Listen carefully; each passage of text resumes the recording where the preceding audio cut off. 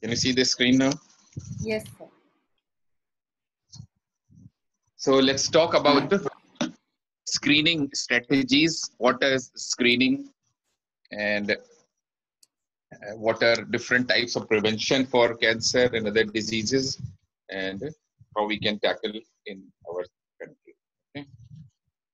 So greetings from AIMS. And the first slide is showing the data of cancer occurring uh, in males per 100,000 population. So please note that on the top we have Brazil with 631 cancers per 100,000 population. Okay, among males, So Brazil tops the list. Brazil tops the list. You can still see the screen. Hello. Sir, yes, sir, we can see it. Then comes France, 504. And then different states of United States of America. Italy is fairly high. And then suddenly you see 4 different districts or cancer registries belonging to northeastern part of India. Aizawl district in Mizoram, then Papam Pare district in Arunachal, then Khasi Hills again in Assam, Mizoram, and Kamrup district is the name given for um, Guwahati, where Kamakhya temple is. The Kamrup, that area is called Kamrup in Guwahati, Assam. So all these states, they are matching with the international very high burden countries. And can you think what is common to all? The recent episode of the corona is very similar, isn't it? France, very high. Italy, very high. Italy had after China, Italy, and then the France, and then United States also has a very high burden of disease. And then the Northeast. When you go to ladies, again per 100,000 population, Brazil again tops the list, 474 patients. Then New Zealand, and then Switzerland, all European countries and different states of US again. And then comes again our Papam Pare district of Arunachal, which is near Itanagar. Itanagar is the capital of Arunachal. And Aizawl district, Mizoram, again Kamrup district of Guwahati, Mizoram, and Delhi is low down. So can you think of some common factor in all these states? Currently, corona is again present in all these states and a very high burden. So these are the northeastern states. There are 8 states now, including Sikkim. Sikkim is also part of northeastern state: Arunachal, Nagaland, Manipur, Mizoram, Assam, Meghalaya, Tripura, and Sikkim. These are 8 states of northeastern region.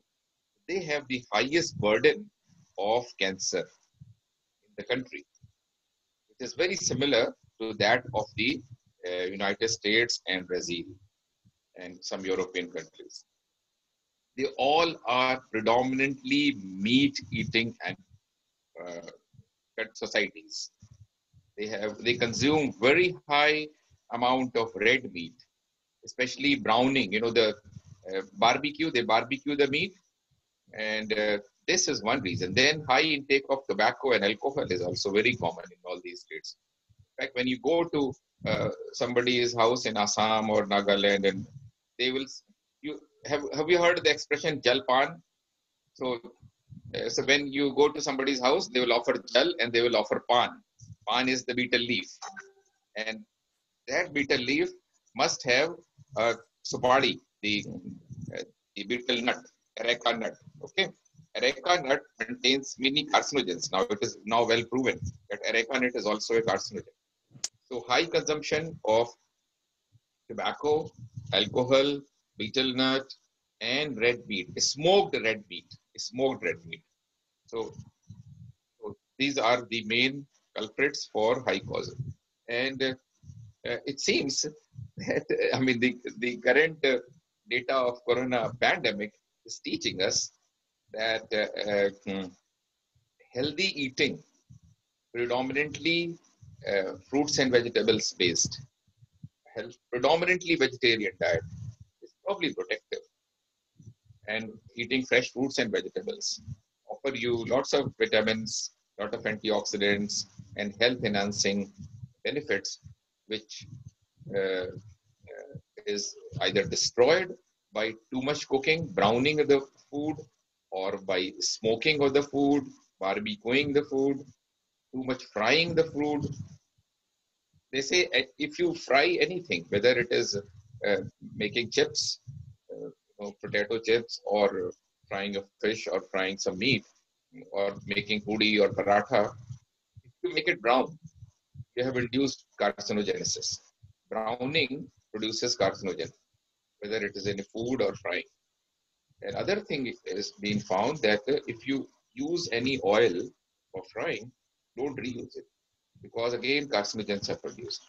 So that oil which has been used once for frying should not be used. So all these factors probably incriminate and result in high burden of many diseases, including cancer and including perhaps coronavirus. Mr. Bill Gates has recently said that we have stopped eating natural foods. We are resorting to preserved foods, pizza, noodles, burgers. They are all preserved foods. So that has reduced our immunity against coronavirus and against many other diseases. Okay, coming back to the cancer situation. So if you take both genders, all cancers, we experienced 11 lakh new cases, 11 lakh 57,000 cases occurred in the year 2018. And of these, 1 lakh 62,000 occurred in the mammary gland. 14% of all cancers in Indian population involved mammary gland. Okay, the commonest cancer of Indian race, Indian society. Cervix was second. Cervix was well, oral cavity. If you take all cases of oral cavity, that will be second, 10%, and third would be cervix uteri, and then lung, and then stomach, and all others are in minor proportions. If you take only ladies, then in 2018, 5,87,000 ladies developed cancer in some part of their body. Of these, 1,62,000 occurred in the breast. So 27% of all cancers in ladies, among ladies, involve breast. 16% was the cervix, ovary being 6%, and all others are minuscule proportion, 4.8, less than 5%, colorectal 3. So these are not the burdens. And then this is a miscellaneous group of all other cancers put together. Please note, in year 2018, we experienced 5,87,000 ladies developing cancer. Of these, 27%, that is 1,62,000 ladies developed breast cancer, the commonest cancer of Indian mothers and also in the rest of the world. So each year around 11, and every year this number is increasing. Every year this number is increasing. New cases are being encountered, and of these, unfortunately, about 80% or so succumb to their advanced disease because they present far, far too late. The most common cancers among sisters and mothers in India involve breast, the mammary gland, uterine cervix, and the mouth, the oral cavity. About 34% of all cancers involve breast, cervix, and mouth. If you take a metropolitan cancer registry like that of Delhi, uh, uh, just to tell you about the cancer registries in India, we have a very close and well documented network of cancer in our country, and they are managed by Indian Council of Medical Research, ICMR. So ICMR is the sort of global, the hub. They collect the data from various population-based registries. So some of them are hospital-based and others are population-based. So in Delhi, Bombay, Madras, Bangalore, Calcutta, all the big towns, they have population-based registries. There's one rural registry in the state of Maharashtra. There's a district called Latur, and in Latur, there is a village called Barsi, Barsi, Barsi. There they have a rural registry. So all these registries pool their data, and all the pathologists across the country, whenever they diagnose a case of cancer, they have to inform their um, the National Cancer Registry. Okay, any cancer diagnosed has to be reported, and the cancer registry workers they do a great job collecting the data from not only the government hospitals but also the private hospitals, private pathologists, practitioners who just do the pathology diagnosis. Even their data is collected. So in males in Delhi, they noted lung cancer, right, as the commonest. Lung cancer is the commonest, and mouth, and then prostate. Among ladies, we found that breast cancer was the commonest. Cervix being the second, gallbladder third, ovary fourth, and corpus uteri, the body of endometrial cancer, being the fifth. So if you take top 5 cancers among ladies, they are breast, cervix, gallbladder, ovary, and cervix. So 3 belonging to the female genital tract, uterine, ovary, and cervix, and other 2 are gallbladder and breast. So 5 cancers. If you focus your attention in the early detection and proper treatment of these 5 cancers, you will save lots of mothers and sisters in our country. Let's go to a rural registry. This is run by Tata Memorial Hospital, Tata Memorial Center, about 20 years ago. And they launched the Rural Cancer Registry in Barshi, part of Latur district. And there's a small hospital run by Tata Memorial, and they collect the data very extensively, both in males and females. So there, mouth cancer is the commonest, mouth, number 1, and esophagus, liver, and all rectum, that proportion. Cervix is the commonest there. And breast is uncommon, only 12%. Okay, so you can see that the distribution of cancer in the cities, big cities, metropolitan township, breast the commonest, cervix second. In rural areas, cervix top and breast second, and all others, ovary and lungs. So can you think of any factor or group of factors which lead to this disproportionate distribution of or occurrence of cancer in the 2 townships, a major metropolitan town as opposed to a small rural setup?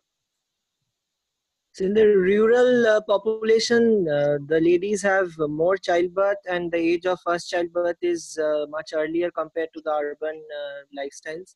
Apart from that, other modifiers in the urban lifestyle like obesity and smoking alcohol may be important factors for increased incidence of breast cancer.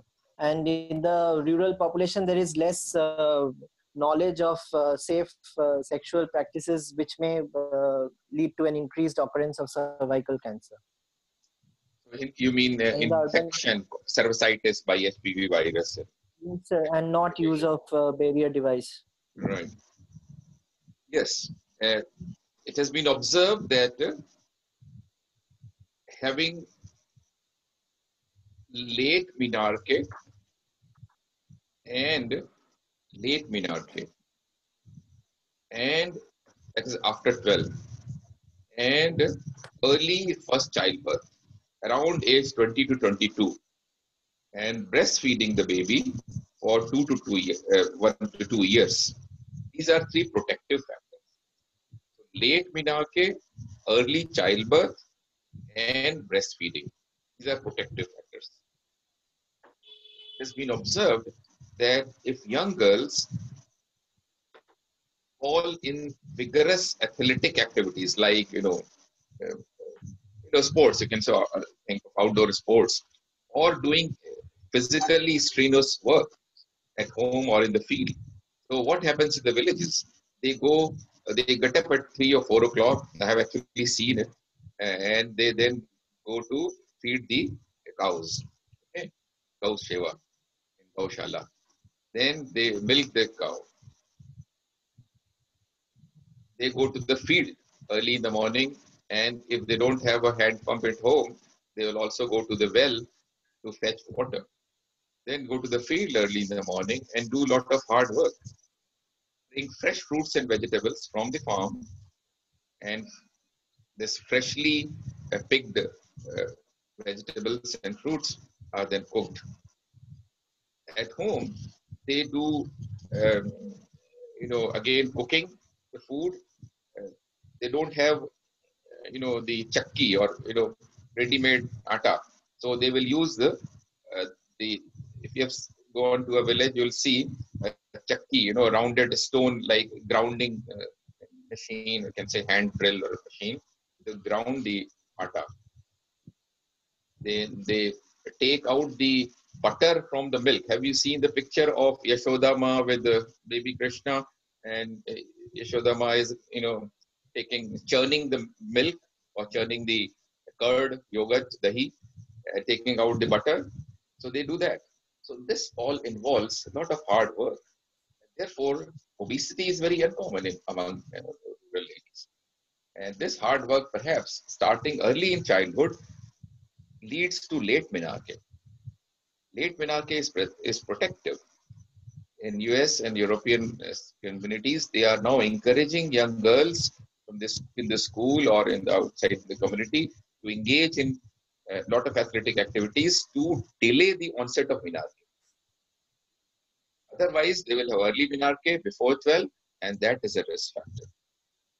Early menarche. So you can delay the menarche by engaging the young girls in vigorous activities. Obesity, childhood obesity is a bad thing. It persists throughout life.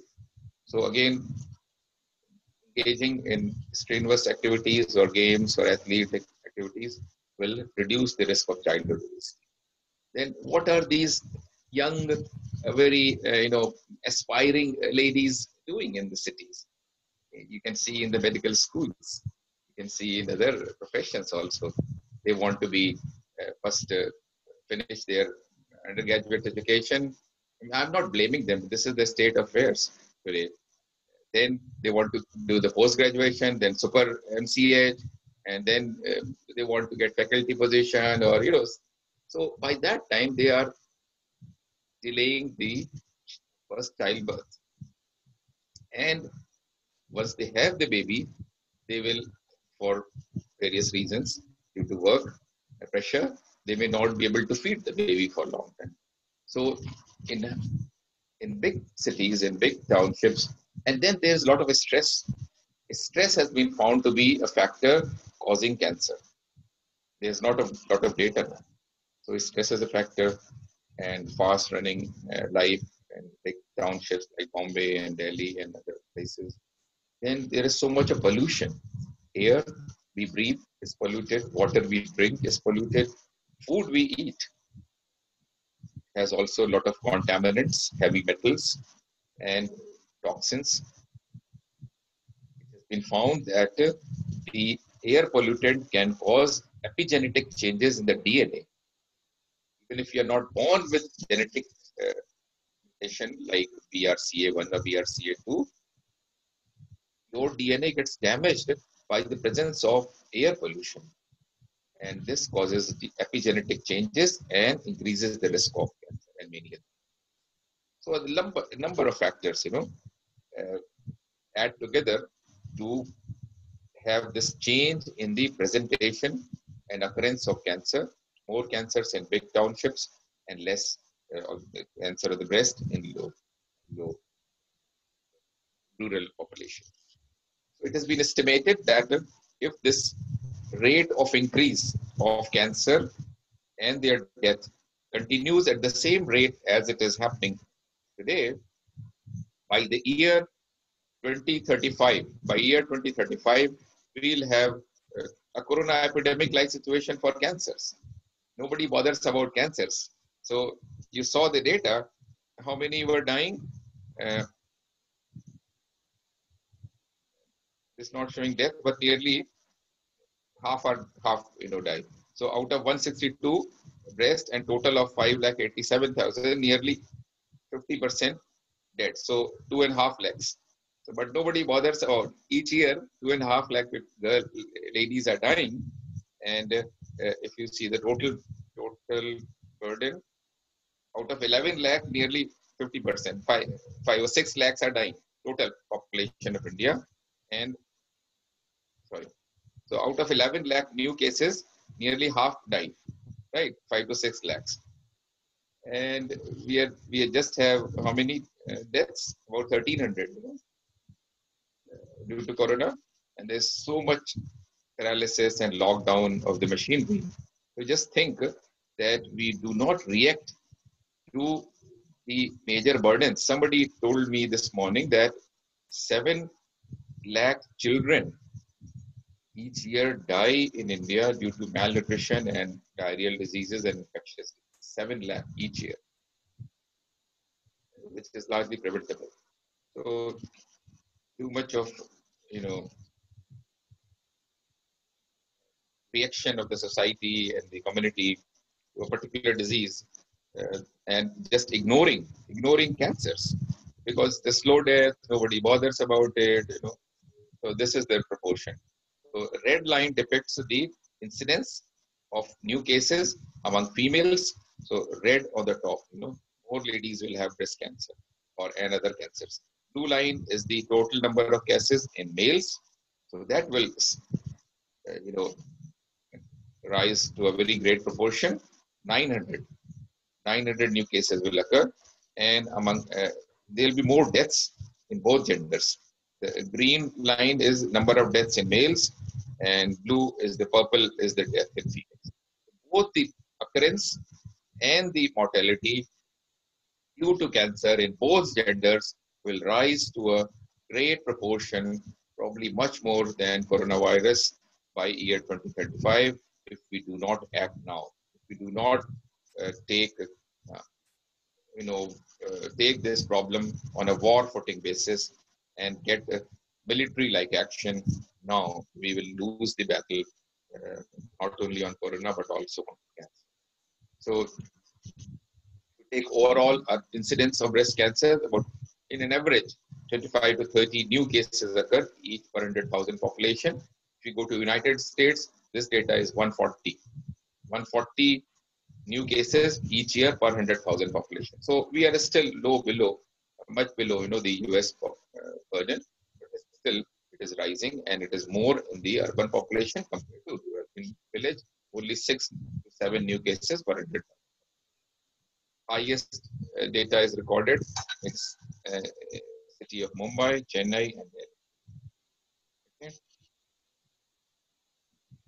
The good thing about it that in India, about 40% cancers are related to tobacco, 15% to infections caused by human papilloma virus and hepatitis B virus causing the hepatocellular carcinoma.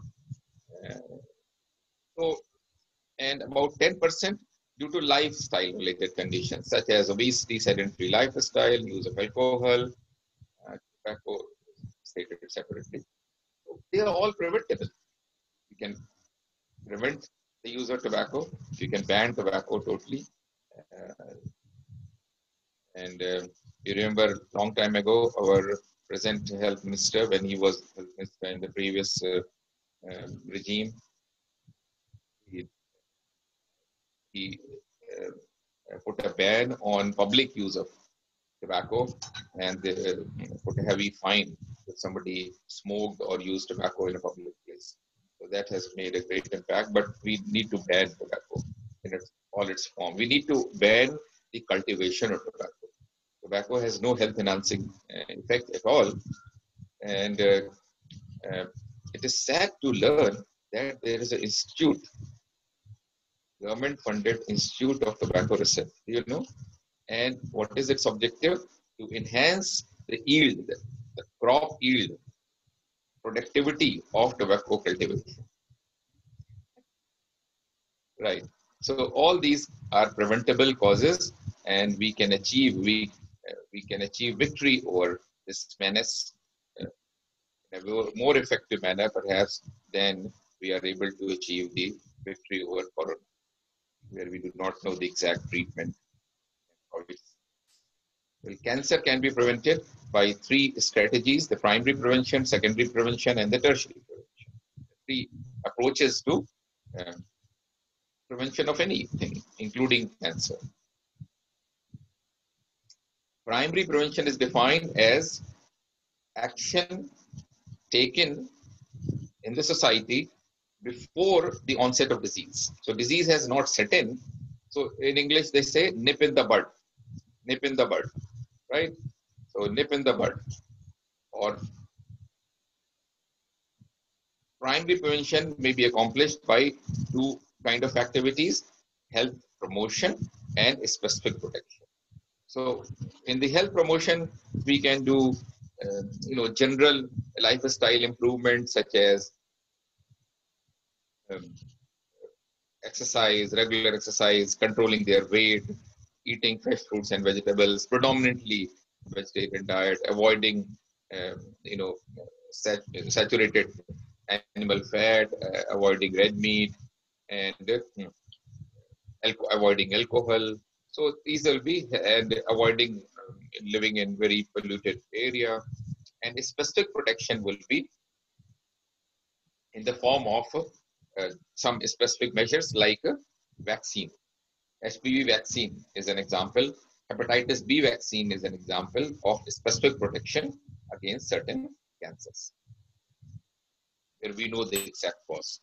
So it is stated that 30% of cancers can be prevented by practice of quitting the tobacco use, adopting a healthy lifestyle and diet, which is health enhancing diet, and limiting the use of alcohol. 20% of cancer deaths can be prevented by immunization against human papillomavirus. And we all have heard that an ounce of prevention is better than a pound of cure.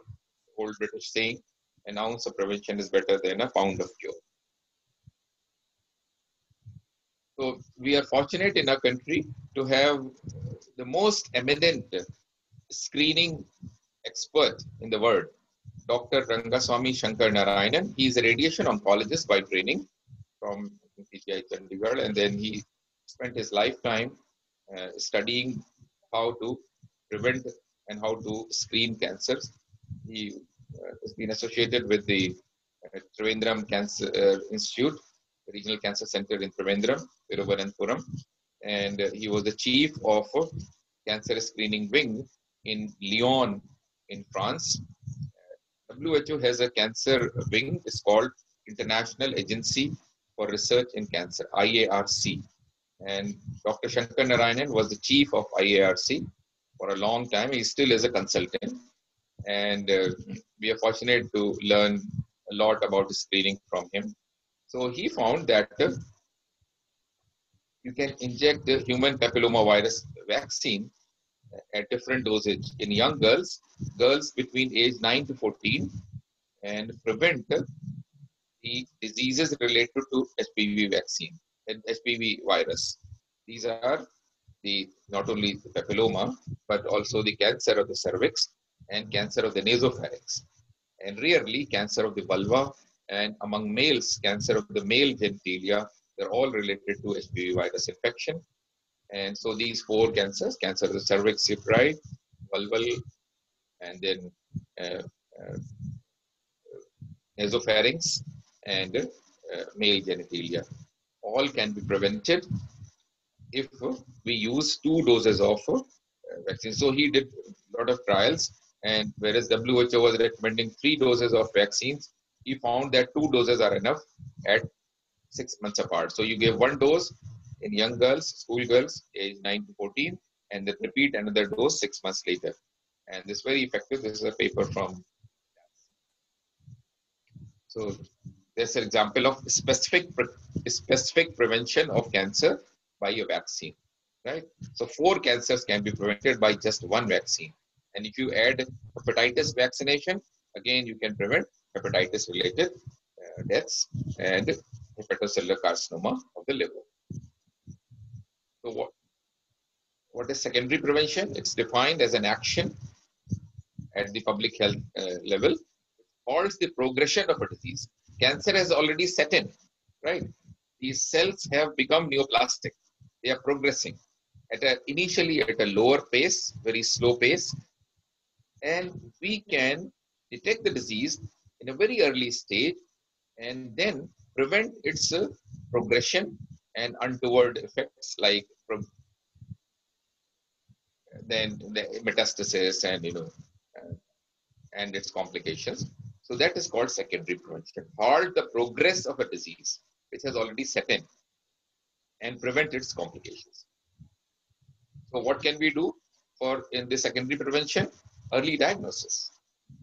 Detect the disease in situ stage. We know that all epithelial neoplasms, wherever they arise from an epithelial cell rests on a basement membrane, right? You have a basement membrane and then lamina propria, whether it's mouth or breast duct or cervical, lining. They all have a common structure, that is the epithelial cells, then lamina, then basement membrane, and then the sub-basement membrane, lamina propria, and then submucosa. Subdermis will be in the skin, and submucosa in other areas. So all epithelia have this common structure.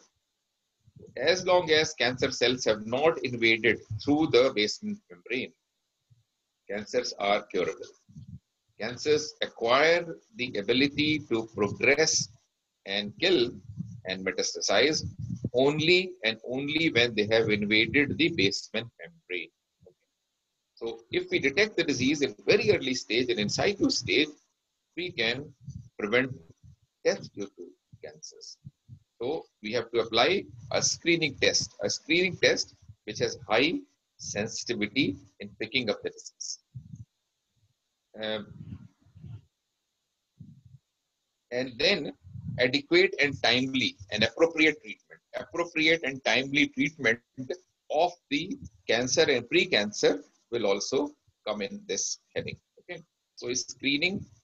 So this takes us to the process of screening. Screening is defined as a public health measure to detect the disease in asymptomatic individuals, asymptomatic members of the society. Please note here that person is not a patient. He or she is a normal looking or normally feeling person in the society, on the street, and he or she does not visit a clinic or a hospital. So we go to their house, say, madam or sir, we want to check your body for any presence of disease, just as they are doing screening for coronavirus among asymptomatic individuals. In many countries, they are doing this asymptomatic screening. In Korea, they did it, and in America, many states, they are trying to do it. So this is how you will know who has that disease in early stage. And so cancer screening is not just a diagnostic test to detect the disease. It's a long-run process, public health process of organized detection. Then you have to, once you're detected, it behoves on you, it's your responsibility to offer and provide appropriate and timely treatment for that cancer, and then have a long-term evaluation, monitoring of that person for assessing all the benefits and harms caused by screening. Screening may cause some harms as well. We'll discuss that later. So that's screening. Screening, I used to think that screening is just a diagnostic test. You apply, say, like mammogram or ultrasound or liver ultrasound for gallstone, and that's it. No, screening is much more than that. It's a public health measure. It's a process, organized process of detection, treatment, and long-term surveillance and monitoring to assess all the benefits and harms induced by it. So this, this is these are the concepts of screening: primary, secondary, and tertiary prevention. Oh, by the way, we did not do the tertiary.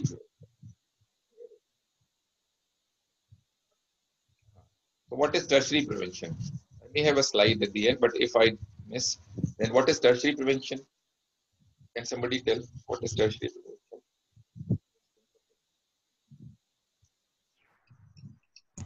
Sir, disability limitation and rehabilitation. Right. So cancer is, in case of cancer, cancer has set in, and if they develop advanced disease, say for example, in breast, it's not that much of rehabilitation, but say sarcoma of the lower limb, or somebody has amputation, so you have to rehabilitate that person back to the society. Somebody has this hand amputation, so you have to rehabilitate in order to get him back to the normal life. So that is tertiary prevention. And in case of advanced cancers, you can say all the activities for palliative care. Palliative care, relief of pain, relief of vomiting, relief of intestinal obstruction, and all those measures taken for the relief of symptoms. Palliative care can also be taken as tertiary. Okay, so the primary, and then secondary prevention, then comes the screening. So, okay. So how is breast cancer arising? It's arising from the milk ducts. 90% of the cancer breast arises from the mammary ducts. That's why it is called ductal cancers. 10% arise from these lobules. It's called lobular cancer. So there's a rule of 10 for lobular cancer. Rule of 10 is 10% of all cancer of the breast, lobular. 10% multicentric. One cancer here, one cancer here. Hey, I can explain the concept of multicentricity and multifocality with this bunch of grapes. Why am I showing the bunch of grapes? What is the relationship between a bunch of grape and the mammary gland? Can somebody think? Mammary gland is a racemose gland which is composed of the subunits. Like Good, very good. Racemose is a term from botany, and in botany, racemose means bunch of grapes. So any organization of the gland or ductal system or any system, which has this structure, organization of units and subunits, is called racemose. So we have borrowed this term racemose from botany. So what we have here, a small ductule here, a small lobule. This is the milk secreting unit. It's called acinus or alveolus. Acinus or alveolus is this one grape. Okay, it is producing some milk which is drained by this terminal ductule. This is terminal ductule. Terminal ductule, many such terminal ductule join to form bigger ducts, bigger and bigger and bigger and bigger. Ultimately, you reach the major duct. Major duct is this stock by which the shopkeeper gives you a bunch of grapes. Ma'am, 10 rupees for this bunch of grapes. Okay, so that is the major duct. And we have how many major ducts are there in the average mammary gland? 15 to 20. 15 to 20 ducts. Near the nipple, if you cut a transverse section like this, you will get 15 to 20 milk ducts. Of those, 7, only half will join the ductal system and carry the milk. Remaining 7 are blind. I don't know why nature produced it. There must be some purpose. We have failed to unravel the mystery of nature. We don't know the cause of cancer. We don't know. We have to work hard. So all the young boys and girls, all the young residents, I invite you all to do extensive studies and research to unravel many mysteries of nature, including this one. We don't know the cause of cancer. We have to unravel a lot of mysteries. So what is happening? In a 90% occur in the ductal system called ductal cancers. 10% is the lobules called lobular carcinoma. What are the rule of 10 for lobular? 10% bilateral, 10% multicentric, 10% occurrence. So 10% of all cancers are lobular, 10% multicentric, 10% lobular. Now, what must be done in a lady where biopsy shows lobular? MRI should be done. Yes, MRI must be done. Why MRI? Because MRI is most sensitive method of picking up lesions in the breast. The multicentricity is best detected by contrast enhanced MRI. Ordinary MRI is no good. The lady has to lie prone in an MRI machine where they have breast coils. So there are two holes. If you visit a place where MRI machine is used, is established for doing breast mammogram, a breast MRI. So it's a, there are two holes in the table, and the lady lies prone. The mammary glands hang through these holes into the breast coils, and then they give contrast. So it has to be contrast enhanced using breast coils. Then only MRI of the breast is of some use. So MRI detects the multicentricity. So now what is multicentricity? Cancer arises from this ductal system, ductal TDLU. Terminal alveolus Willetts duct is called TDLU, right? Terminal ductal lobular system. You remember that ANDI video? You all Yes, have sir. downloaded that ND video, ANDI. So you can play it again on your computer and understand. So most breast cancers arise from a TDLU. So one cancer arises here, another cancer arises here, third arises here. We have multicentricity. If we do mammogram ultrasound or even clinical palpation for large lumps, you will see 1, 2, and 3 lumps, and they'll be located in different quadrants. So one will be rising, say, upper area, upper half, other is the lower half. This is multicentricity. They are arising from different ductolobular system. Okay. If you do MRI, again, you will pick up more lesions. And if you measure the distance between these 3 or 2, it will be more than 4 centimeters. So this is the definition of multicentricity, and treatment is doing a full mastectomy. So multifocal, what is happening? Tumor is arising from this either TDLU, this lobule, or adjoining duct. Then it spreads through the same ductal system. This is called cancerization of the duct. Right? So cancer is creeping like a reptile. It's creeping inside the lumen. Just like transluminal spread of cancer in the colon. You remember? In colon cancer, they say there is transluminal spread in the colon. From transverse colon, tumor can go to the descending colon or in the sigmoid colon or rectum. So this transluminal spread. This is called cancerization of the duct. Similarly, if cancer is arising here in the duct, it can go to the nearby lobule. This is called cancerization of the lobule. So due to cancerization of the lobule or duct, tumor can spread from one lobule to other, right? Or one part of the ductal system to the other, and you will have 2 foci.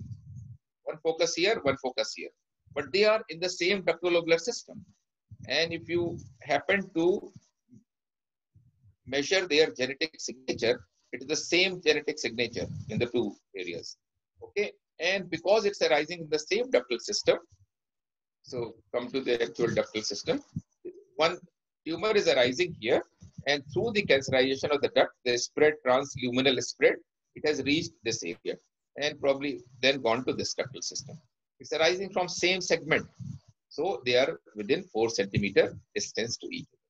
This is what is it now? Multifocal. So arising from the same ductal system, ductolobular system, and then due to cancerization of the duct and lobule, it has spread from one part of the segment into the other part. Okay, and because they are in the neighborhood, they usually have a distance less than 4 centimeter, and we can still perform a wide local excision. Okay, if there are 3 in one line, we can do one segmentectomy. Just as Dr. Umberto Veronese performed a quadrantectomy, he removed 1/4 of the breast in T1 tumors in Milan 1 trial, the first trial which showed the benefit and safety of breast conservation. Milan 1 trial, right? So you can do a segmentectomy or lobectomy if you have 2 or 3 lesions in a row, all arising from the same ductolobular system, multifocal. So in multifocal, we can do breast conservation In multicentric, we cannot do breast conservation. We have to do mastectomy. So please try to understand these. Okay. So the TDLU concept, the lobule and adjoining terminal duct together. So lobule and the duct. Lobule and the duct together called TDLU. So it is thought that the normal milk ducts have a single layer of luminal cell and a basal cell. Okay, luminal cell, also called A cell, and basal cell called B cells. A and B. In Hindi, we say A se andar, B se bahar. Okay, so easy to remember. A cell, luminal cell, and B cell, basal cells. A cells are responsible for producing the milk. They have the maximum preponderance of estrogen progesterone receptors. B cell may lack it. Okay. So basal cells give rise to triple negative cancer, hormone negative cancers.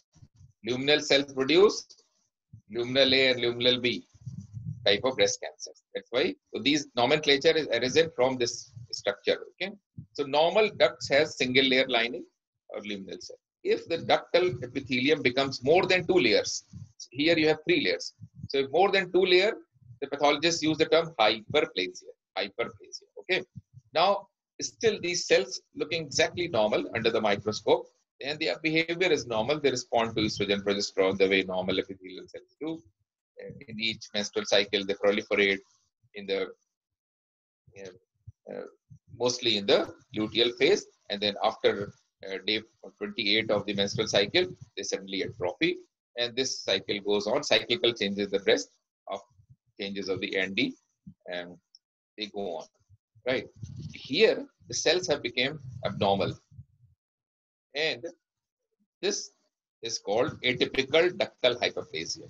So more than 2 layers of cells, and cells are atypical; they are abnormal. Also called dysplastic. So dysplastic or atypical cells is called atypical ductal hyperplasia, ADH. If the same phenomena occurs in the lobule, we'll call it atypical lobular hyperplasia, ADH or ALH. Okay. Still, the changes are preventable. If we withdraw the stimulus, stimulus is what? Estrogen. So if we give anti-estrogen drug like tamoxifen, like raloxifene, like anastrozole, we can abate, we can suppress, we can stop, halt the progression of this atypical hyperplasia further to cancer. So we can prevent cancer.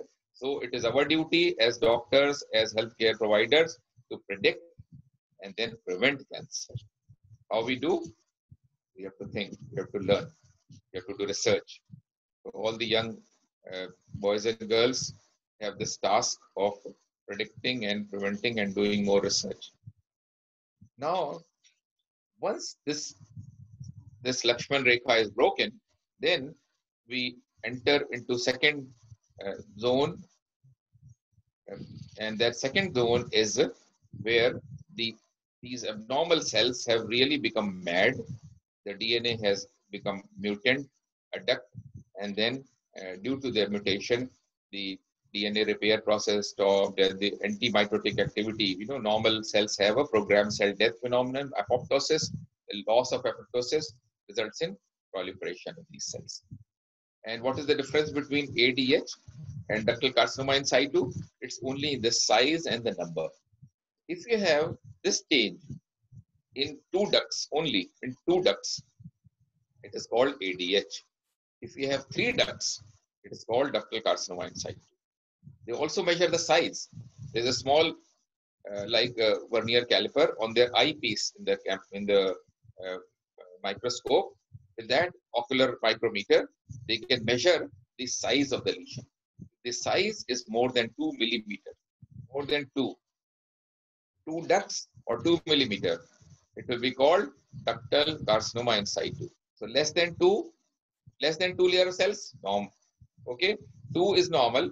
More than 2 layer cells, hyperplasia. More than 2 with abnormality, madness, mad cells, atypical ductal hyperplasia. Within 2 millimeter or only 2 ducts, ADH. more than 2 millimeter or more than 2 ducts involvement, ductal carcinoma in situ. So it's only the number and the size.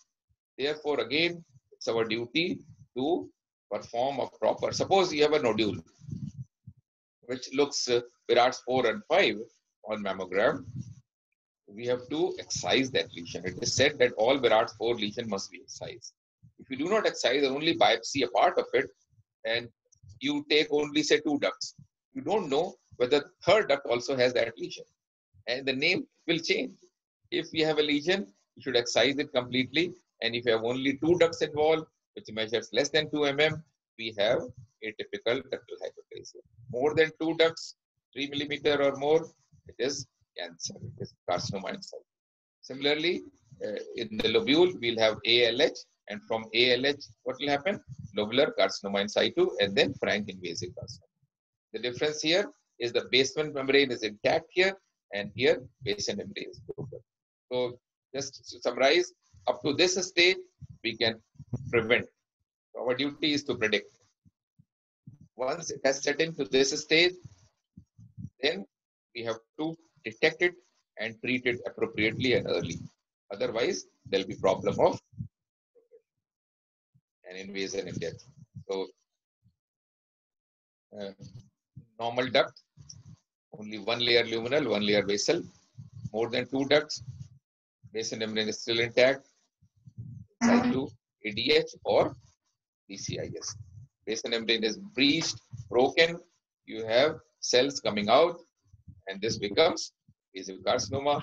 Later on, this invasive cancer cells, and they digest they have MMP, metalloproteinases, MMP protein. The enzymes digest the tissue cement, and then they digest the basal membrane, and then digest what are the layers of a capillary? If somebody can tell, you have a basal membrane which consists of laminin and type 4 collagen. Laminin and type 4 collagen, 2 layers, 2 proteins, laminin and type 4 collagen. So cancer cell must produce the enzyme to digest the laminin and the type 4 collagen before it can enter the lumen of a vessel. An entry of the cancer into the lumen of the vessel is called intravasation. Intravasation. It has entered the vessel. Intravasation. So first step is digesting the basal membrane of the duct by the enzymes MMP, and then digesting the tissue cement. Third step is digesting the laminin and type 4 collagen of the vessel wall, entering the cell. Intravasation. Then they will circulate to different organs by hematogenesis spread. In case of breast, they go to lungs, liver, brain, and bones. And by and large, they can spread to other organs. And one unique organ is adrenal. Some they have a preponderance to go to adrenal. Isolated adrenal metastasis sometimes seen in melanoma and in breast. So intravasation, and where they want to settle, they will then reverse this process. So epithelial cells like this do not have legs. They are fixed like bricks on or tiles on a floor. If you go to some roads, even in the floor, we have tiles. Okay, so those tiles are fixed. So tiles do not move. But if you want to go from Delhi to Bombay, you have to move, go to airport, then sit in the plane, and so epithelial cells cannot move. They are fixed. What cells move in the body? Blood cells. Blood cells are mesodermal cells, mesenchymal cells. So mesenchymal cells in the body have the ability, by pseudopodial-like projection, just like amoeboid movement, they move. That's why the blood monocytes enter into the tissues and they become macrophages. So macrophages and monocyte system are mesodermal cells, mesenchymal cells. They have the ability to move by pseudopodial, just amoeboid activity. So if cancer cells want to go from point A to point B, they must become mesenchymal. So this change of epithelial cell to mesenchymal cell is called E to M phenomena. E to M. epithelial to mesenchymal transformation. Epithelial to mesenchymal transformation, E2M phenomena. Now, having reached, say, bone, and then they want to settle, make a home in the bone. So, the reversal of that process will occur.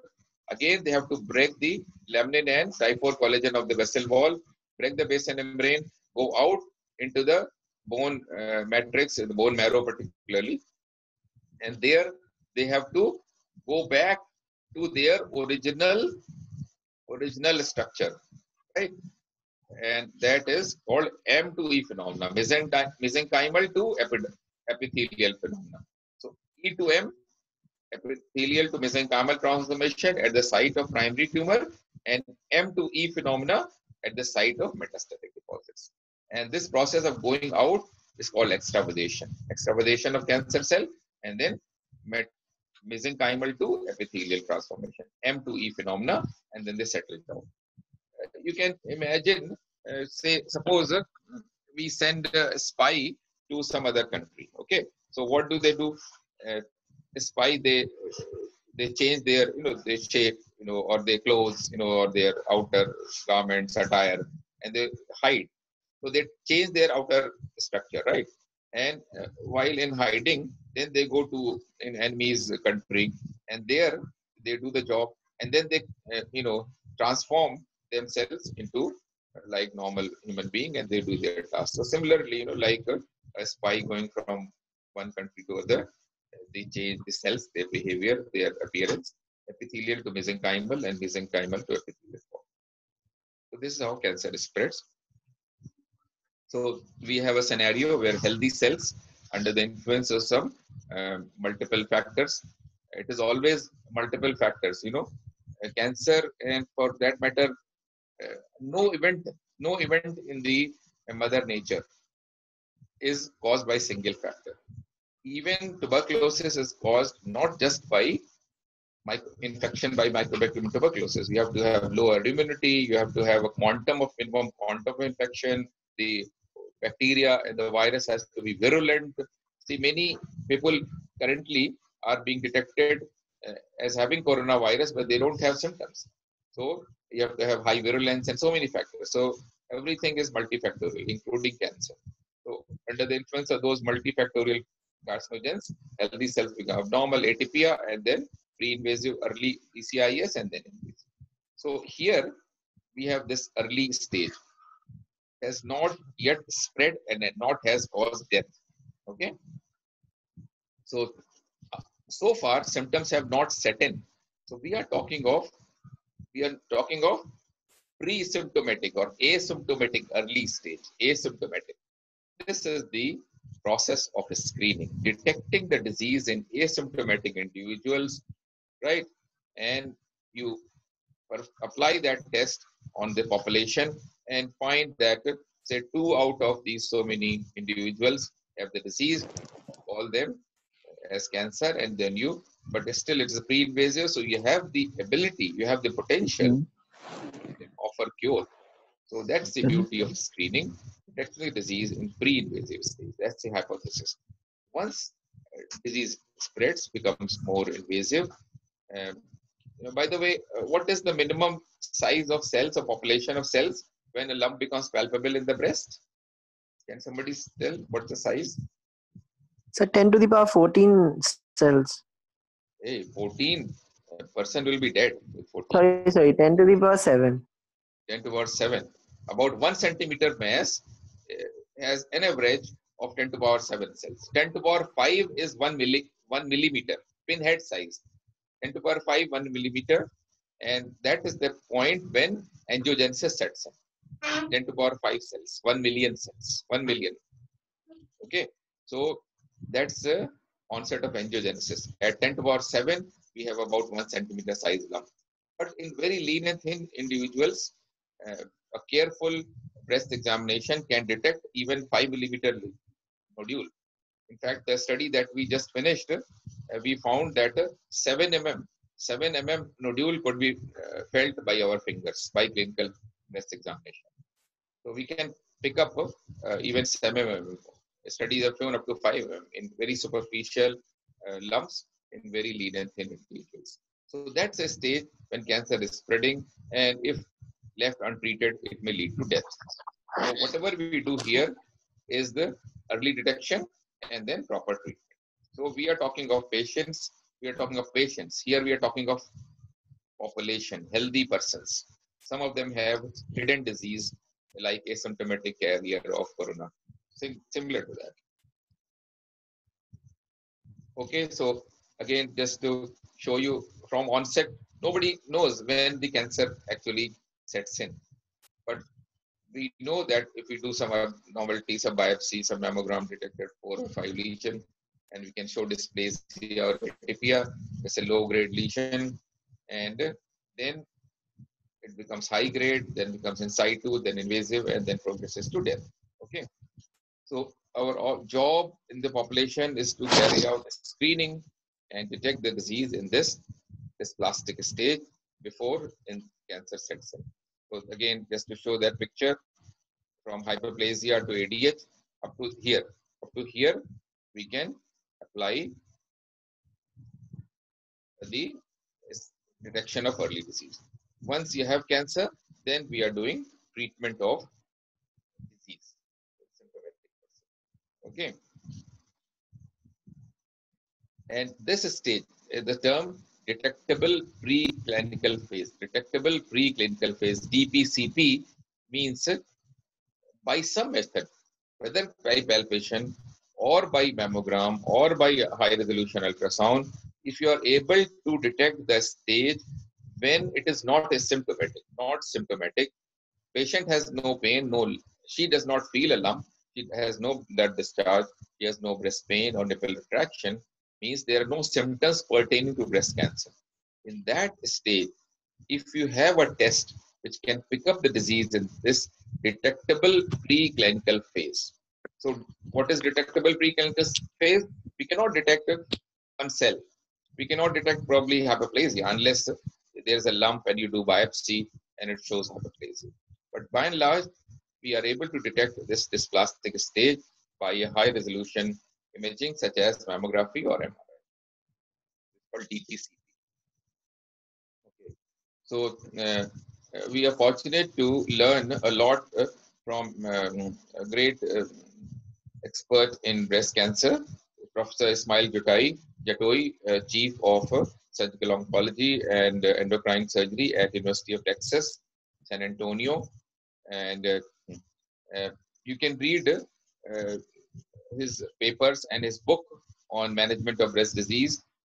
Um, it's published by Springer, and he has great, you know, details in management and screening. So he is also expert in breast screening.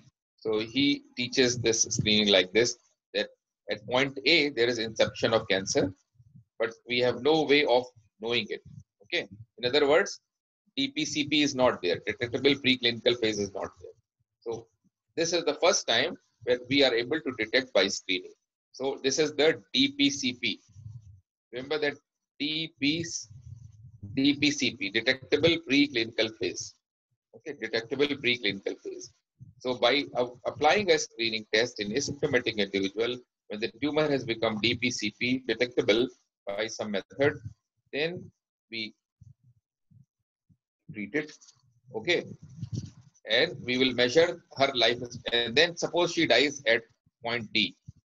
So her cancer is detected by screening at point B, and then she lives for these many years, 20 years, for example, and then she dies at point D. Okay. Now you compare her lifespan with another lady where she did not have any screening. She waited till a lump develops, then went to doctor, and then she was diagnosed, and then she was treated. So her life, and then she also dies at time T. Okay. So her lifespan will be measured from point C to point D. Okay. So a screen detected cancer lives for point B to D. B to D. So survival in screen detected cancer is from point B to D. Okay. B to D. In a clinically detected cancer, she lives, we'll say that her survival is from C to D. Right? Okay. Is that clear?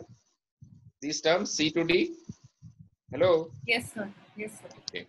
No. So what is the difference?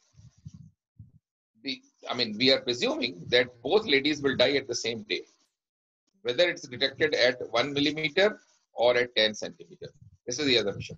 This is the assumption, and I don't agree with this assumption. And we keep, having healthy argument with Professor Jatovi and his team about this point.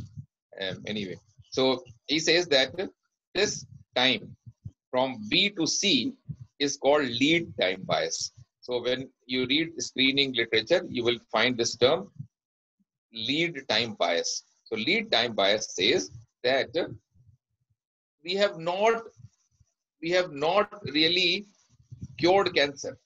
She is still dying at point D. Still dying at point D. We have only prolonged her. We seemingly, not truly, seemingly we have increased her survival from B to D, and the difference compared to a lady who was picked up at C and then died at D. So Dr. Jatovi says that this B to C time interval, we think that we have advanced her survival by this time. Okay, and this is called lead time bias. Lead time. Okay, we have advanced her diagnosis by this period, and therefore we think that we have increased her survival by this interval, B to C. Now, coming to the question of why we should have a screening in all communities. So this young girl, college graduate, at age 22, noticed a lump a few months ago, and by the time she reached us, she had a diffuse mammary gland mass over the ranch, filling the entire breast. So if you have redness and edema filling more than 1/3 of the breast, and history is less than 6 months, what do we call it? Clinical diagnosis? Inflammatory breast cancer. Inflammatory breast cancer. That's very good. So it's called inflammatory breast cancer, redness and edema involving more than 1/3 of the breast. History goes to less than 6 months. And what are the tests that you must do? Besides mammogram, if you can do it. It's difficult sometimes to compress, it may be painful and it's very hard, rock hard. Ultrasound and PET scan and a sponge biopsy of the skin. Edematous hard nodules of the skin, 2 punch biopsies. If you don't have a skin biopsy punch, you just take 11 number blade, triangular blade, and take about 2 to 3 millimeter piece of a skin from 2 areas or just 1 area. Demonstrate what we should expect in the pathology. What? Tumor emboli in the subdermal lymphatics. Subdermal lymphatic plexus. Tumor emboli in subdermal lymphatic plexus. That's the cause of edema. Lymphatics are blocked. They are tumor emboli in subdermal lymphatic plexus. And this is what is the cause of this edema? Retrograde lymphatic spread. Nodes are blocked and the lymph cannot go to the axilla. It reverse comes back, regurgitates as if your toilet sink or in the bathroom sink or the kitchen sink is blocked. So water comes back in the sink, and this is a regurgitation of that dirty water, and this fills in the mammary tissue as well as in the skin. When it fills in the skin, it causes edema of the skin. Hair follicles cannot rise because that's a pit. So intervening skin gets raised, and this leads to Podarant.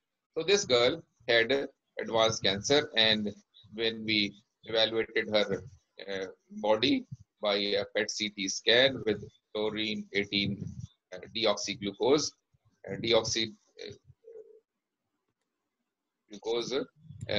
we got multiple tumor deposits in both glands, and virtually her entire body was riddled with innumerable tumor deposits. So just tell the effect of the name of a gentleman who won, a physicist who won a Nobel Prize in back in I think 1931. Otto Warburg said that tumor cells eat only glucose for their energy substrate, and if you give glucose attached to some isotope like F18, you can demonstrate tumor cells. Otto Warburg effect. So if we allow the tumor to grow, they assume this, you know, enormous proportion, and it does not fit into any TNM staging. So if the TNM was born in India, they would have given something like T10 and T20 tumors. So we call them T20 tumors or T10 tumors. And what we offer them is fair bit of mutilating surgery to destroy the lady's body by ugly looking mutilating scars. So that's not serving the society well. So if you allow one cell to progress to this massive proportion with the ulcerated bleeding tumors, about half of them will die, and other half will live with painful big scars, frozen shoulder, and a huge cost to the exchequer of the country. So on the other hand, if you apply screening modalities in our community by some method, then you detect, like this lady came with 8 mm tumor, sentinel node negative, was ER positive, and it was grade 1. So we just excised the tumor and offered her radiation, and then she enjoys 20 years of happy, healthy life and lives without chemotherapy, just had tamoxifen for 5 years. So she enjoys happy, healthy life and disease free. So that's the beauty of detecting the disease early by appropriate screening maneuver. It can be clinical breast examination, it can be combination of examination and ultrasound, and if societies can afford, it will also involve mammography, as in high burden communities like United States, like in Europe. So we humbly submit this thesis that therapy of advanced cancers is societal waste. What we do here, initially we offer neoadjuvant chemotherapy. In England, the chemotherapy is called poisoning the body.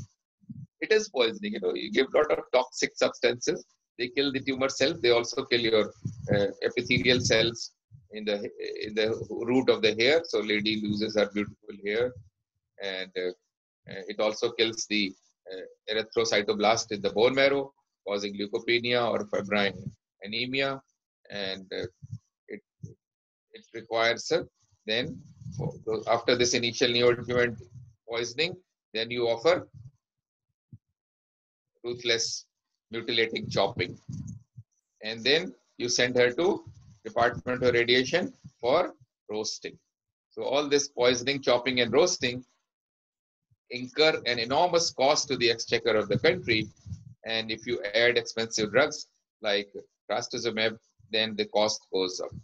And if your hospital is not providing, the poor husband has a hole in his pocket, and he sells all the gold and diamond jewelry, and then sells his house, becomes bankrupt, and after 2 years, the lady has a recurrence. Then more toxic chemotherapy, second line drugs are given. So the remaining property, the land is sold. People go on the roadstep, on the footpath, and then 3 years down the line, she dies. So who really benefits? Does the patient benefit? No. For 2-3 years, she is being baked, chopped, roasted. So she's in a miserable state of health. Quality of life is down. Husband is and the family members are having hole in their pockets. And in hospitals, if they go to government hospital who are subsidized heavily, this all causes enormous burden on the economic cost of the care. And then social lady dies. So who is really benefited by all this chopping process? So we strongly feel that treating advanced cancer is a societal waste.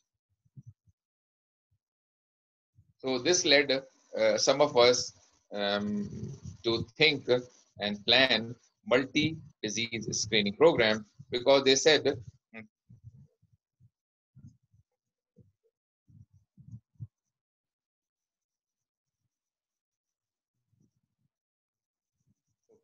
so I was trained, with basic training in India, and then in Tata for some time in 82. Then I went 83. I went to Cardiff in the United Kingdom, capital of Wales, where worked in breast unit, cardiac breast unit, a famous unit, led by Professor Hughes, Professor Mansell, and Dr. David Webster, who proposed the Andy classification. And most of the concept and treatment development on benign breast disease, and you know the famous Sentinel lymph node trial, the Almanac trial, all run by cardiac breast unit. So initially, when we were there up to 88, there was no screening in England. So we saw 1 to 2 advanced cancers ulcerated bleeding patients every week. 1 to 2 patients will come, like they come in Indian clinics. So from the poor community, from miners and other people. They launched a national NHS-based screening program in 1995. So, and I went exactly 10 years after that, in 2005, and I witnessed that in the entire 1 year, there was not a single patient with advanced cancer. The largest tumor we saw in that 1 year, 4-centimeter lump in a hospital secretary. She was 40, so she was not fitting in the screening program. Screening in Britain starts from, was 54 to 65, and now it is 50 to 65. So she was pre-screening, 40-year-old. She was a secretary in a hospital, professor. So that was the largest tumor we saw in whole 1 year. No ulceration, no fungating, no Pos-Orange, no T4P, no T3 even. So that was amazing. It impressed me so much. Then I requested my Professor Mansell to let me, see what their screening, how it's done. So I used to go to their screening program. So what happens?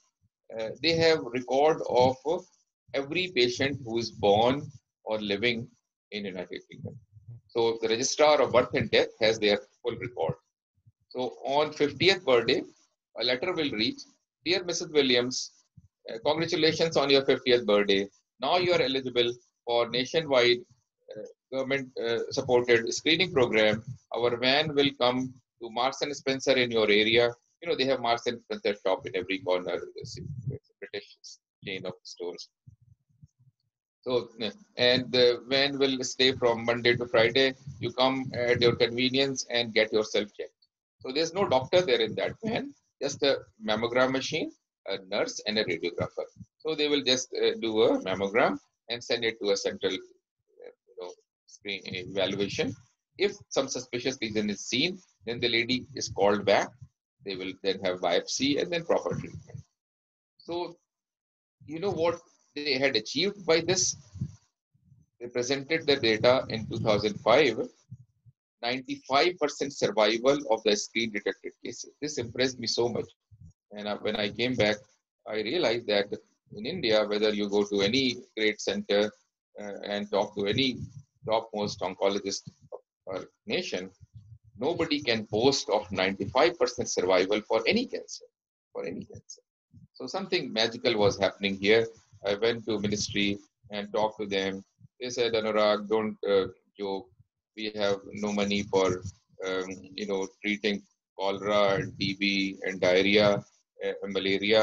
And you are talking of cancer screening, forget it." But I insisted. I went there 2 or 3 times. And then this gentleman sent me to one person who was an expert in public health. So he was doing he was from WHO, and this is this gentleman. I can show his picture. This is Dr. J.S. Thakur. He's a public health professor and head in the School of Public Health in Chandigarh. So together we wrote a program. He said, "Okay, if we don't have money to launch screening for one cancer, let us do a multi-disease screening program." So, we wrote a multi-disease screening program with Dr. Thakur, and then he came back to Chandigarh, and then I went to Tata, and then a few years later, we heard that the idea had gone to higher echelons of power in the ministry and other areas. And then in 2014 May, they had the first meeting. You can see the first meeting on drafting operational guidelines for cervical and breast cancer screening. And so that was the first meeting, and this is how I got involved in this scene, because I said, for um,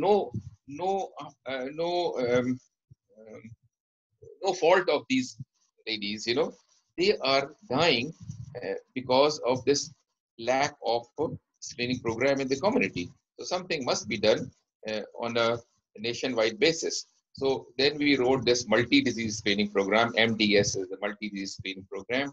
Um, Comprehensive coverage of common diseases, not just one disease, but common diseases with one screening opportunity. You go to somebody's house and you check her mouth, check her breast, check her abdomen, check her cervix, and check her anemia.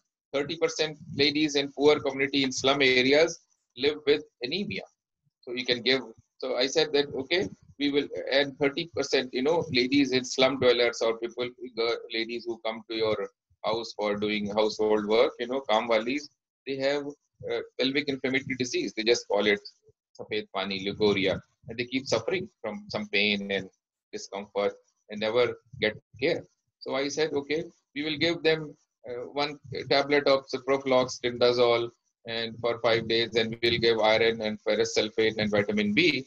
And whenever we detect any cancer, we will also treat it. So that was our logic of putting this multi-disease screening program. And so it's convenient to the healthcare provider, and overall it makes sense because you treat the whole individual and whole society, not just go for detecting one screening, one disease. In America and England, they are rich. So they can have one disease screening program, but we cannot afford it. Okay. So that, and there was a lot of evidence.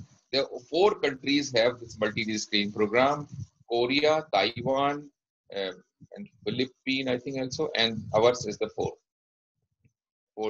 So multi-disease screening program, and then there are randomized trials which prove that it works.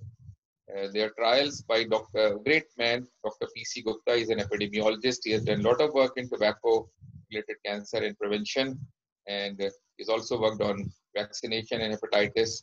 Uh, and then Dr. Shankar Narayanan has done tremendous work in detection and screening for oral cancer, breast cancer, and cervical cancers. He has conducted randomized trials. So we had a lot of evidence to support our proposal, and some of the evidence is here. So in China, this province, Guangdong province, they offered hepatitis B vaccination to newborns. Newborns, okay? That many, 39,000 newborns were offered a vaccination for hepatitis B, and they compared the data on compared to control group. So they found that hepatocellular carcinoma was markedly reduced. Incidence rate of hepatocellular carcinoma 84% less in the vaccinated arm. Can you imagine? Hepatocellular carcinoma is a result of long-term hepatitis B infection in the liver. So if you can prevent hepatitis B early in the childhood, in the newborn stage, you can prevent hepatocellular carcinoma, and of course you will prevent fulminant hepatitis, which may lead to death due to hepatocellular failure and hepatic encephalopathy, etc. So just one vaccine in the newborn can prevent so many diseases. Then in Taiwan, again, there was data, 1,500 individuals with hepatocellular carcinoma and compared with those who had hepatitis vaccination. Again, it showed that significant reduction in the occurrence of hepatocellular carcinoma, HCC. People who had vaccination, they had less chance of hepatocellular carcinoma by hepatitis. So hepatitis B vaccination can help our society in a long way. So, by the way, how many of you have hepatitis B vaccination yourself? Are you all vaccinated for hepatitis B? Yes, sir. And okay, did you get your booster? Yes. Remember, every 5 years you have to go back to the clinic and get a booster. Keep your immunity high, or get your some antibody test. So you must get, because as surgeons we are prone to have a lot of hepatitis, by needle break and sharp cut injuries while operating. especially if you do not know the viral status of your patient. And now we will have another danger, that is coronavirus. We have to fight with the virus. Hopefully, we'll have vaccine against corona. So similarly, Dr. Shankar Narayanan's work demonstrated that oral cancer mortality can also be reduced by timely screening in the high-risk population, those who use tobacco and alcohol. So they did a randomized trial, and they found that there were 147 deaths in the control arm, and in the intervention arm, there were only 8 deaths. Okay, 8 deaths in the intervention arm where they had screening compared to, and they gave advice, please quit tobacco, please quit alcohol and all that, and then kept on examining them. So they found that mortality was 7 in the 4 rounds of screening. These are the rounds of screening. Time 0, time 1, year 1, year 2, year 4. So after 4 rounds of screening, the mortality was 7 per 100,000 population compared to 39 in the control. So remarkable benefit, 7 versus 39. So this was achieved by Dr. Shankar Narayanan's work on tobacco and alcohol. All randomized data. After 14 years of follow-up, that benefit was still shown. Oral cancer cases in the intervention arm, 254, the control arm, 232, and mortality hazard ratio 0.76. So you could prevent a lot of deaths due to oral cancer. They also carried out a study in Trivandrum screening program on breast cancer, and overall slight difference in mortality, but they detected more cases. Age standardized rate per 100,000 population, 20 cases were picked up by the screening program compared to 12 in the control arm, where you allowed the lady to develop the breast cancer without any screening, and 12 per 100,000 versus 20. So more cancer were picked up. If you take age group between 50 to 69, the benefit was maximum 26 cancers. You know, as the age advances, the risk of breast cancer, probability of breast cancer also increases. Okay? So higher age group, more cancers were picked up, 26 per 100,000 compared to 50. And more deaths were also prevented. Okay, deaths were also reduced. Similarly, they showed benefit of cervical cancer screening and mortality. In Tata Memorial, Dr. Indranil Mitra, Dr. Badwe, and their group also carried out a large cohort study, an randomized trial in the city of Mumbai, and they had recruited 75,000 women in the intervention in the screening arm and 76,000 in the control arm, and they could pick up 125 cancers by the screening, but just by clinical breast examination, no mammography, only clinical breast examination. They picked up 125 cancers in the screening by clinical breast examination. CBE is a trial of cluster randomized trial of clinical breast examination. CBE, we're not talking of mammography, CBE versus 89 in the control arm. So more cancer were picked up and then treated. So, but there are some hazards of screening. What are the hazards? You will pick up some non-cancers, suspicious lesions. There are 4 and 5 lesions, which on biopsy are not shown to be cancer. They are just benign hyperplasia or fibroepithelial lesion or some ADH, some precancerous lesion, but not frank cancers. So that is called false positive. You will cause radiation exposure if you are using mammography as your screening modality. And low dose radiation can induce cancer. We have learned it from Hiroshima, Nagasaki, and Chernobyl story that low dose radiation given repeatedly to human body can actually induce cancer. Although the current generation of mammography machines have very low radiation exposure, but still it is there. And then the issue of lead time bias. Lead time bias. By applying a very sensitive, super sensitive test in asymptomatic individuals, we advance the diagnosis time, but end result is the same. So that is called lead time bias.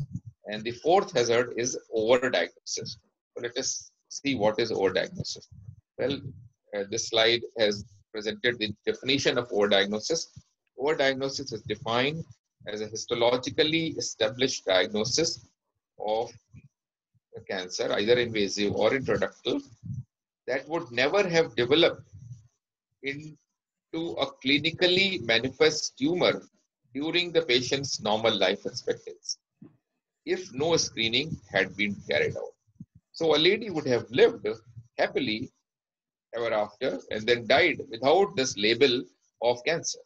But because you applied this screening test, super sensitive test, you picked up a DCIS, you called it a cancer, you took her to operation theater, you removed it, you gave radiotherapy, and if there was focus of the invasiveness, you also poisoned her body by chemo, and you imagine that no anesthesia has zero mortality. 1 in 1 million or 1 in 10 million, there will be some deaths due to anesthesia.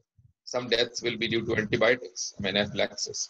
Some deaths will be due to chemotherapy. So the net result was that more deaths occurred in the screen detected arm compared to the group where ladies were allowed to live on their own without being subjected to this screening program. And so, in other words, a cancer would have never surfaced to become a clinically detectable disease in the lifespan of a lady. This is called overdiagnosis. Okay, if we do autopsy at the age 80, some death due to say stroke or death due to accidents at age 80 in ladies, we'll detect about small foci of DCIS in 80% cases. Similarly, among men, if we do autopsy at age 80, 80% of the prostate will have a small cancer of the prostate. So this is an aging phenomenon. Occurrence of a small neoplasia is an age-related phenomenon. If person is allowed to live for 80 and 90, about 80% will harbor small focus of cancer in men, in prostate, in women, in breast, and other organs. But it never becomes overt disease. It never leads the person to go to a hospital and get treated. They live happily ever after and die their so-called natural death. But by intervention, you have intervened and you have detected a disease, then you are now forced to take it to its logical conclusion, that is, you treat it and by chemotherapy, radiotherapy, and surgery, and this may have some adverse events, and therefore studies in US particularly showed that there were more deaths in the mammographically screen detected cancers compared to the control arm. So this is an article where they have estimated that overdiagnosis occurred in these 70,000 women, and there was 31, up to 31% cancers detected by mammography are actually overdiagnosis. That means they would have never become overt clinically manifest lump or nipple discharge or nipple inversion retraction, which would have led a lady, forced a lady to go to a doctor and seek treatment. Okay, so this is called overdiagnosis. Well, we can just summarize how we can prevent breast cancer by regular physical exercise, keeping the body weight less under control, and avoid too much alcohol, reduce animal fat and red meat intake, surveillance for high-risk ladies like those who have family history or those who are taking, those who have taken hormone replacement therapy in the past. The current generation of hormone replacement therapy, HRT, is not carcinogenic. In UK, they did a 1 million women study. It's very famous. It's published in Lancet. You can read it. It's called 1 million women study.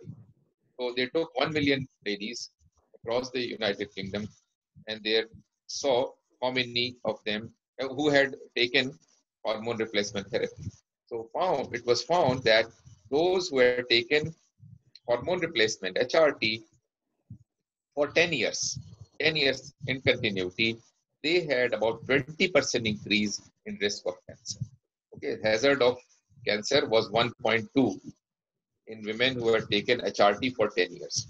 Current generation of HRT is not given for 10 years. They give hormone holidays. So you give, there are a lot of non-hormonal measures. First, you give them for controlling their, hot flushes and anxiety and uh, uh, dryness of the area. You can give estrogen, local pessaries or local ointment, and then give hormone holiday. Give hormone for HRT for 3 months, 3 month gap, 3 month hormone, 3 month gap. And then low dose estrogen. Current generation of HRT has low dose estrogen and maybe progesterone. There's a progesterone preparation which is placed in the uterus, intrauterine device. It's called Mirena. A lot of studies using Mirena as it's a progesterone depot preparation put as intrauterine device, just like copper T, and put it in the uterus, and it actually prevents breast cancer because it's progesterone, it's not estrogen. Estrogen is the culprit. Estrogen is the root cause for cancer breast. And because women have more of estrogen, that's why the occurrence of breast cancer is more among women compared to men. 100 times more in women compared to men. So these are the measures, and achieve and offer some kind of screening, population. If population burden of cancer is high, can be cost-effective method like clinical breast examination and teaching the ladies how to do self-breast examination. You can prevent mouth cancer by saying no to tobacco in all its forms, and even Supardi or that betel nut should be banned because it contains class 1 carcinogens. Again, alcohol is a risk factor for oral cancer. Again, obesity is related to oral pharyngeal cancer, so reduce body weight and eat fresh fruits and vegetables and avoid very hot food and sizzlers. That has been associated with cancer of the pharynx, esophagus, and stomach. Eating very hot, sizzling food, as in some communities and in hotels. Young boys and girls are very fond of sizzlers, so just be careful. It can cause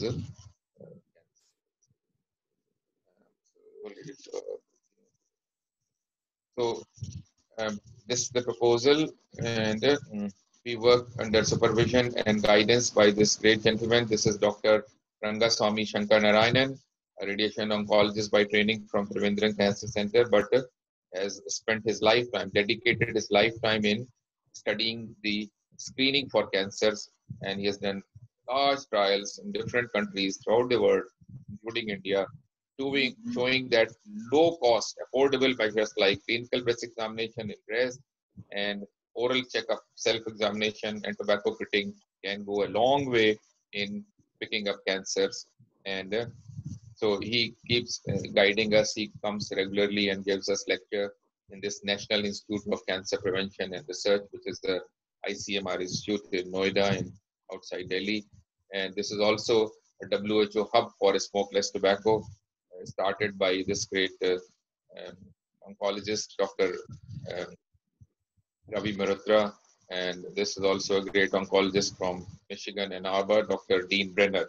So we are guided by these great men, and together we wrote this initial guideline in 2015, and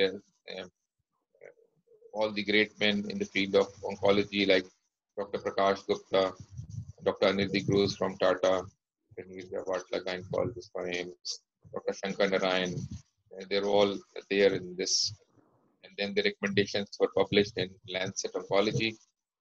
And so then we developed this operational framework, and Honorable Health Minister on 16th May 2017 has launched a multi-disease screening program for detection of oral, breast, and cervical cancer, along with diabetes and hypertension. It's a multi-disease NCD screening, 5 disease, diabetes, hypertension, and cancer of the mouth, breast, and cervix.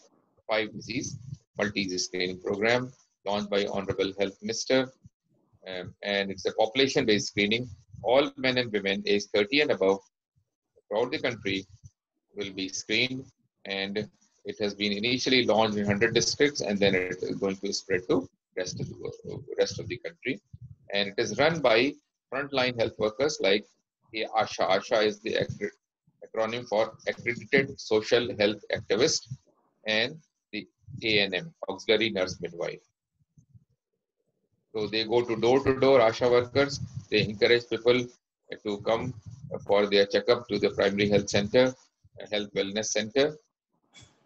And there they are checked up for mouth, breast, and cervix. Mouth by checkup by torch and oral examination.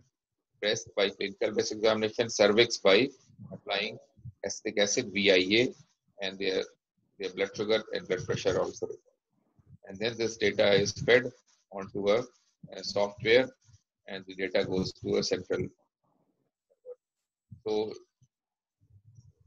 for oral checkup, age limit is 30 to 65 by oral inspection. Cervical, 30 to 65 visual inspection after application of acetic acid. When acetic acid is applied in the cervix area, which becomes white, it's called osteoestic area. So that is white area is now taken for suspicious area. You can take biopsy, or you can just excise that area by LEAP therapy or cryotherapy. So they have this concept of screen and treat, see and treat. See a suspicious area and just treat it then and there, because she will not come back for treatment. If you take biopsy today or pap smear today and say, madam, come back after 1 week for report, half the women will never return for checkup for their report. So see a suspicious lesion and treat it. Screen and treat, or see and treat. That's the concept. For breast, again, age limit is 30 to 65. Clinical breast examination by a trained nurse. So somebody may ask why they have chosen. You may get a theory question in your MS or DNB exam or MCH exam. Why this age limit? In the West, they are doing 50 to 65 or 70 stage. Why in India they have chosen 30? Because Dr. Shankar Narayanan in his study showed they did a screening program starting at 30, and they found 1/3 of all cancers breast, 1/3, 30%, were between age 30 to 50. So if we started at 50, we would have missed 1/3 of cancers of the breast. Therefore, we are starting at 30. And you know, the onset of cancer is sooner in our country compared to the Caucasian population of US and Europe. So age 30. For oral cancer, ASHA health worker invites them for checkup. They go to their history of alcohol, tobacco use, or nut use is recorded on a software, and then tobacco session program is launched. If they are alcoholic, then they'll be given advice for quitting. Then their checkup is carried out by a trained nurse, ANM, and if there are any suspicious abnormality, then go to see a dentist or a surgeon available, or ENT surgeon, depending on the availability in the primary health setup or a comprehensive health setup, community health setup, or district general hospital. Then it will be treated by measures, biopsy, and then treatment. For breast cancer, again, it's a clinical breast examination to be conducted by the nurse midwife at the primary health center or the health and wellness center, which is the new name for PHCs. If it is negative, then lady will be called. She will be taught to carry out breast self-examination herself, and she'll be called after 5 years for second case. Initially, we've chosen once in 5 years because we don't have enough trained nurses to do it more frequently. But once we have enough critical mass of trained personnel in the community, we can have yearly or 2 yearly checkup. Those who are found to have some suspicious area, like a lump or nipple traction or milk discharge in the nipple, then they will be seen by a surgeon who will arrange an ultrasound, and depending on the features, biopsy will be taken, and then treatment. If the same surgeon can do it, he will do it. Otherwise, he will send to a medical college or regional cancer center, as the case may be. Please note, we have not put mammography here. mammography in US and Europe has caused overdiagnosis. For that overdiagnosis slide, 30%, up to 30%, you know. So these are those cancers which never surface the lifespan of a lady.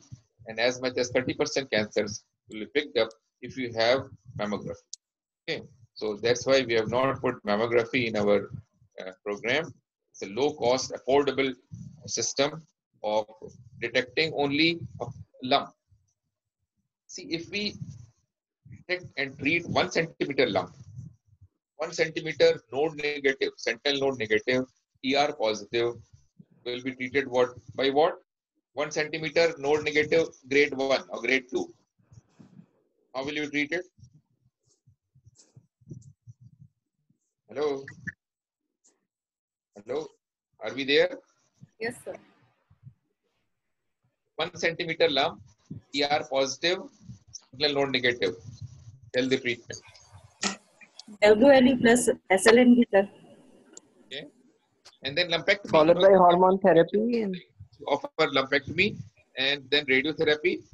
And then node negative, ER positive, just put her on tamoxifen. No need of even chemotherapy.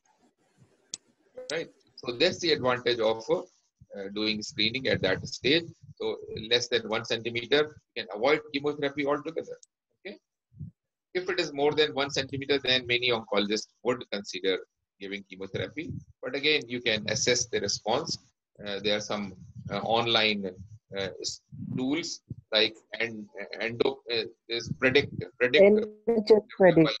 Kingdom, where you put their age, comorbidities, size, ERPR status, sentinel node status, and then you can get their survival with tamoxifen, with other drugs, with chemotherapy. So you can assess the benefit that can be achieved or accrued by giving chemotherapy. And if it is 1 or 2%, then you can give the option just tamoxifen and avoid chemotherapy. So that's the advantage of picking a small lump. And that's why we have based our screening on clinical breast examination and ultrasound, not on mammogram. Okay. If you have a lump and the facility exists, then surely you will do mammogram later on. But that is a diagnostic modality, not also. There are 2 types of mammogram. One is called diagnostic mammography, other is called screening mammography. So diagnostic mammography will be done wherever it's available, but screening mammography will not be done. Okay. For cervical cancer, again, nurse-based examination or a lady doctor available medical officer, she will perform a VIA, visual inspection after application of acetic acid. If it's VIA positive, then if the lady can do either cryotherapy or some other method like LEAP.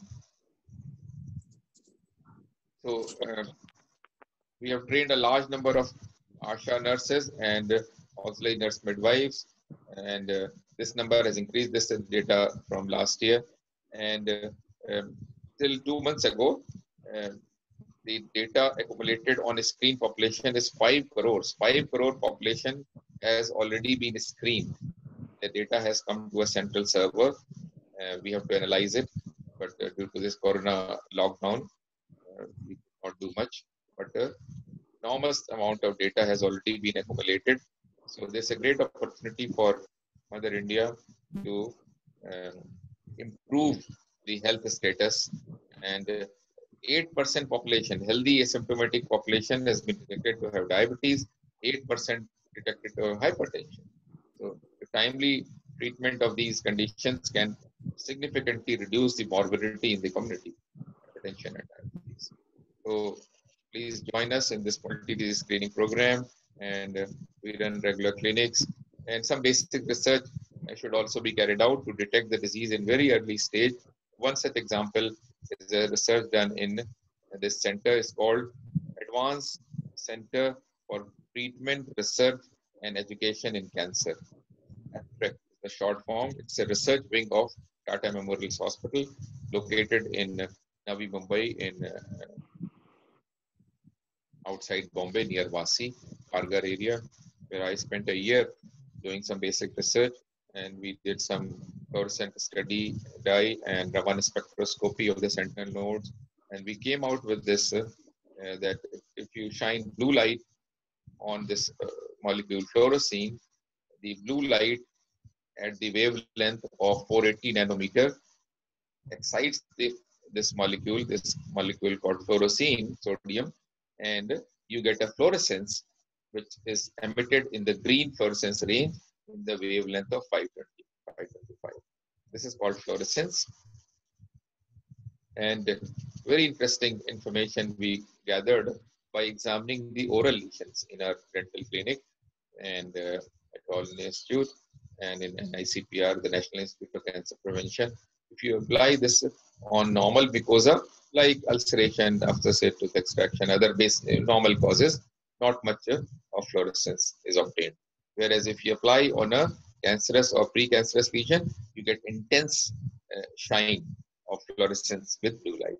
A very simple technique and has been appreciated by this gentleman is Dr. Oliver Graydon. Dr. Oliver Graydon. He is the editor-in-chief of the Nature and Nature Photonics, and he wrote that these are innovations, low-cost innovation in India. So we are using that new technology for detecting the disease in early stages. So the important thing is, Dr. Albert Einstein said, the important thing is not to stop asking questions. Okay? So be always curious. Never lose a holy curiosity, he said. So important thing is to not to stop asking question. Identify the problem, ask the question, and then look for the solutions. So in the field of advanced cancer presentation, we asked the question, how can we improve this gloomy scenario? And we got the answer by operationalizing health and wellness centers and deliver comprehensive health care by this multi-disease screening program, by training our doctors and front healthcare field workers, front warriors, as they were called today when the army visited AIIMS and all the hospitals across the country, and they showered flowers on our health warriors, as we are called, and the Ministry of Health and the government under this program Ayushman Bharat, they are offering this up to 5 lakh rupees per patient per family as part of treatment, and even drugs, like all drugs, radiotherapy cost, surgery cost, and even trastuzumab for breast cancer is being provided under this Ayushman Bharat program. Up to 5 lakh worth treatment for one person in 1 year is being offered through this Ayushman Bharat program. So please do visit whenever you come to Delhi, National Institute of Cancer Prevention and Research. You will enjoy visiting this and see all the activities which will make you a proud Indian citizen and Indian doctor. Also visit this website, which is developed by this center and ICPR. It's called India Against Cancer, www.cancerindia.org.in, and it's a very interesting website. Once you click this, you will see that they will, you choose a language, then you choose an area. Suppose you live in a city near Patna, so it will locate by Google Map, and it will give you the advice where you can go for biopsy, where you can go for treatment. It will also give you the cost, approximate cost of treatment. So this is a great website. It gives information. What are the risk factors? What are the early signs of particular cancer in different languages? So a great website has been developed. You should also visit, and you should also visit our National Cancer Institute, which is the AIIMS campus in Kajjar. Currently, it is being utilized as the COVID hospital. So all the COVID positive persons are being taken there and being treated and quarantined.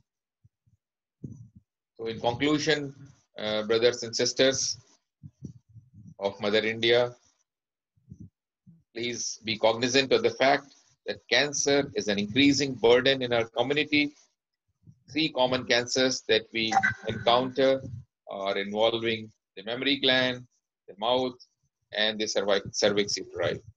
We need to enhance the public awareness and awareness among doctors and nurses and launch screening programs. We need to conquer this emperor of the all maladies. Thank you. God bless you all. Thank you, sir. Stay free from corona. Fight against corona. Thank you.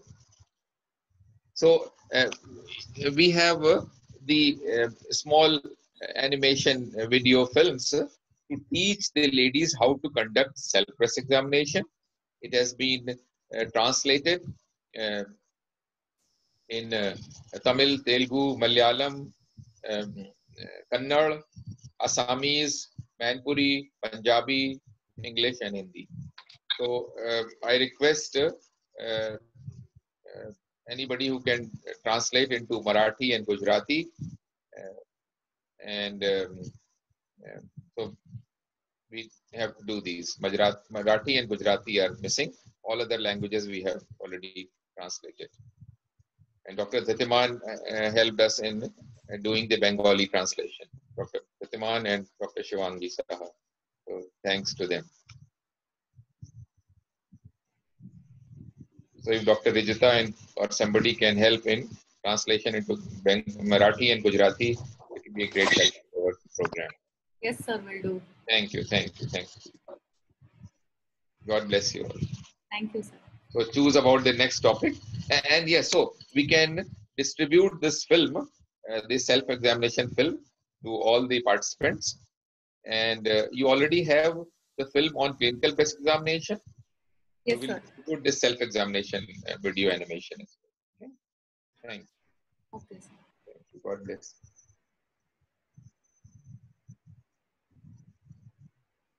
Any questions, comments, advice to improve our understanding? How we can perform better in this area? Some guidance, some wise viewpoints, please.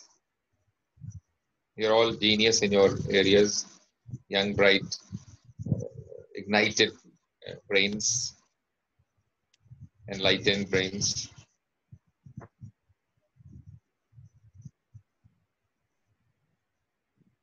Any wise idea?